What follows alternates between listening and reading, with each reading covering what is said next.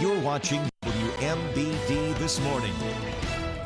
Welcome back. Fresh off a big victory last week over Wichita, the Peoria City Soccer team hopes to pull it off again this week, and they want you to come out.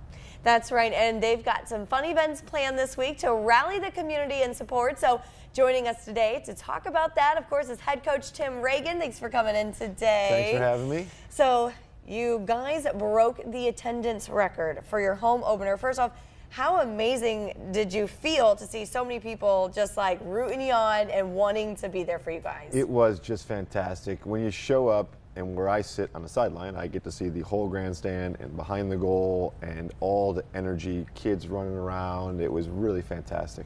I can imagine the feeling, and obviously you also have a social event happening tonight, probably a little bit in celebrations. If you could tell us a little bit about that. Yeah, out at the bullpen right down the road. We're going to have the team there from 7 to 9, meet and greet, come over, have a drink, eat some food, enjoy the bullpen, get to interact with the players.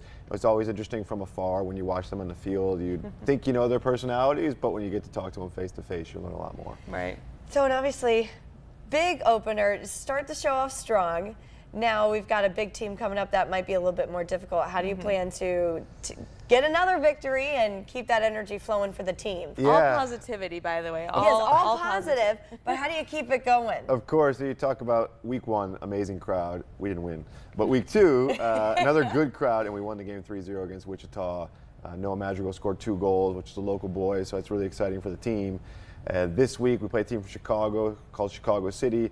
They're really talented. They've got top-level players from Michigan, North Carolina, great universities. But we have good players too, so I think we'll be okay. All right. With that comes win and loss, obviously, that we talked about. What do you find is the most important thing that these players grow from after both wins and losses? Yeah, the first thing when you throw a summer team together is some continuity. So get them together. We've been able to practice now for 10 days, which is better than the 2 days we had before the first game.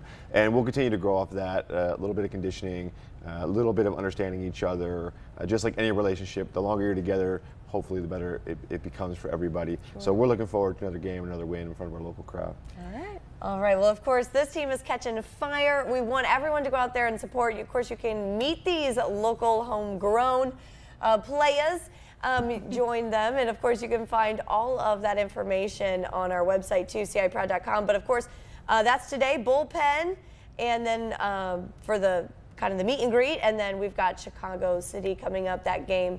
That information's on your screen on Saturday, and it'll be on our website, too.